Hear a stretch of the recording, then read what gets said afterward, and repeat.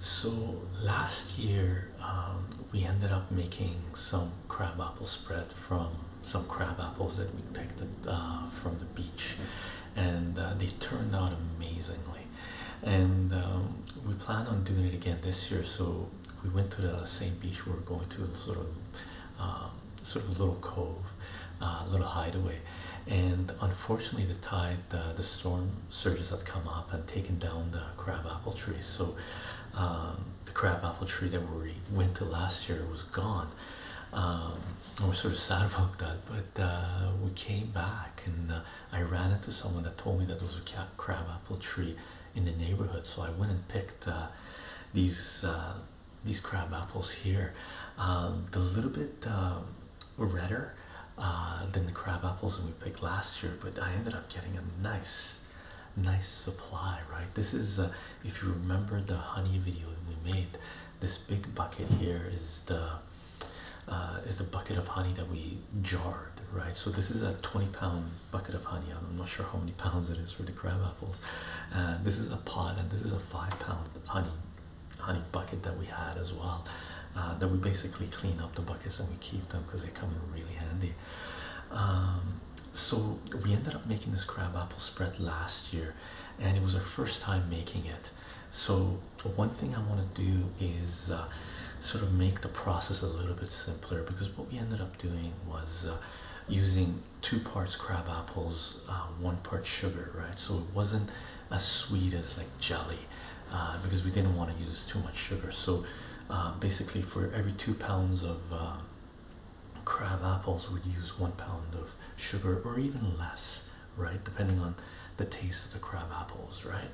So that's what we're going to do this year as well. And there's one other thing I should mention in the recipe. So for a pot like this, and we don't fill up the whole pot, you know, we bring it down to, you know, leave a little room, because it's gonna, you know, foam up or liquefy or whatever it goes through the process of cooking, right? And we gotta add the sugar as well. We added a little bit of water, and for a pot like this, we add about 1 to 1.5, maximum of 2 squeezed lemon juices. Okay, and maybe I'll get a chance to show you guys how I ended up making it.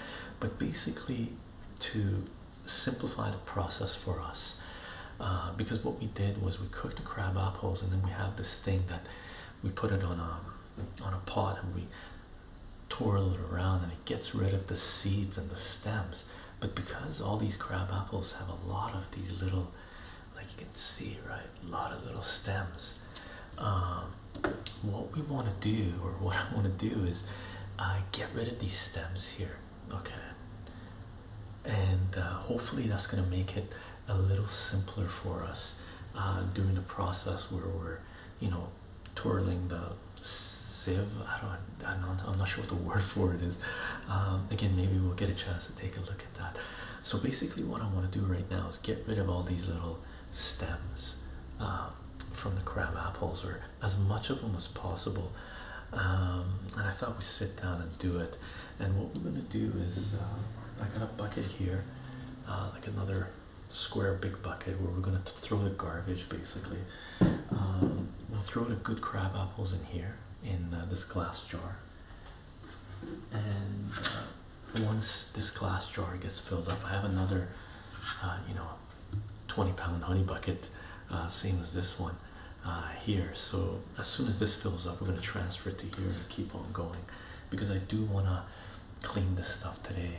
I picked it about 3 days ago, and I've been looking at some of them, and you can tell some of these are starting to go south a little bit. They're a little ripe. You know, they're still edible. They don't go, you know, well, within reason, of course, right? These just turn like this, so it's just really just fermented crab apples, right? But I'm gonna not include those in the cook. Okay, so I do need to, basically what I'm gonna do is grab the tails and just pull it off, right? Throw it in the bucket, and basically, if there isn't too much, I'm just gonna cut off these guys, right? Just get rid of the fermented stuff and throw it in here. And if you can tell, take a look. If you see this, right? See that seed? So once we cook it up, the crab apples, they really just break down, right? But we still have to get rid of the little seeds, okay? Because it's, you know, we want to use it as a spread. We don't want it to be crunchy, right? So basically, that's what we're gonna do right now, is get rid of the stems, and sometimes you can pull them off, but I'm gonna do it with a knife to make sure I'm just using the same process, and that way I can cut off some of the fermented stuff. Right, that was okay. And of course, we're gonna get rid of the leaves.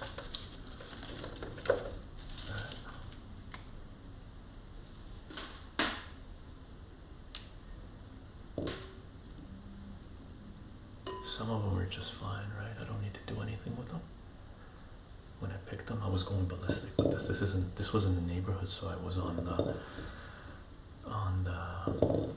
took our little 3-step ladder thing we had, and I just it was a really big tree, so there was a lot of it overhanging onto the sidewalk. All of this is basically from the sidewalk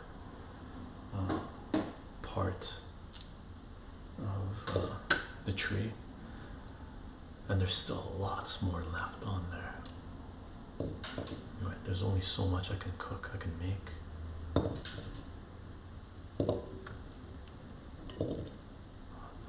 See, some of the stuff is already fermenting. If there's a lot of this, I'm just going to cook it. I'm not sure if there is or not.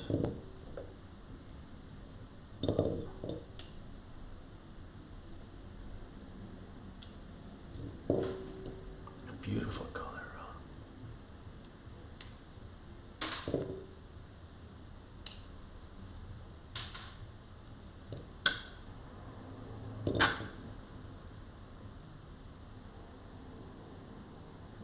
This one's already like totally swishy. Right. No, I'm not going to use that one.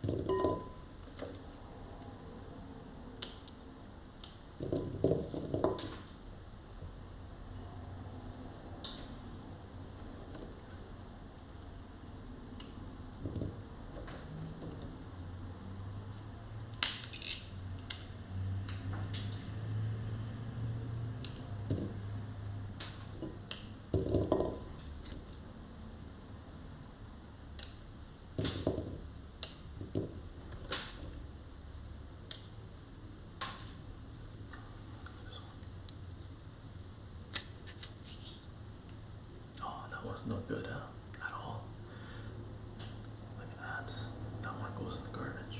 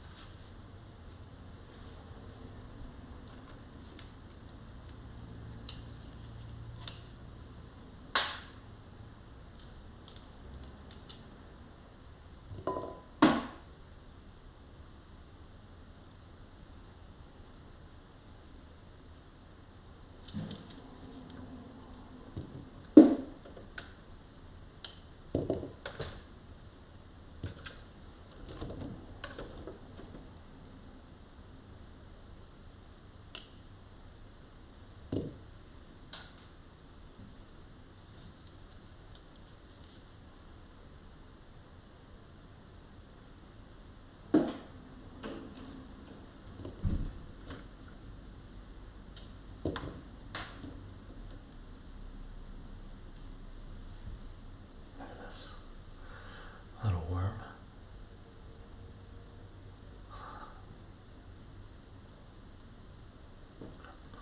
Just get rid of it. See if it's eaten inside or not. Nope.